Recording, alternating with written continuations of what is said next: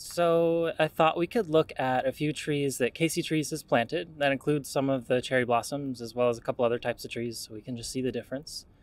So most of the cherries we see, and most people are familiar with, is the Yoshino cherry.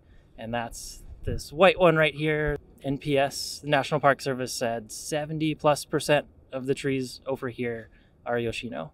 The biggest characteristic is just that white blossom. So there's a lot of other cherries that have pinks to them, and this is pretty white. One of the other big things you're going to see blooming right now, there's many different varieties of this, but there's spring blooming magnolias, and there's probably dozens of varieties within those. Just different colors, different shapes, different sizes. They're out at roughly the same time, so I could see some people getting them mixed up.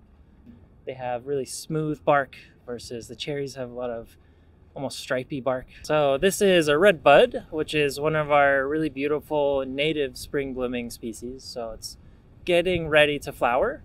If you were not sure if it were a red bud or a cherry, the bark of the tree is very different. Like I said, the cherry tree has a bit of a stripy look to it. This does not have that at all.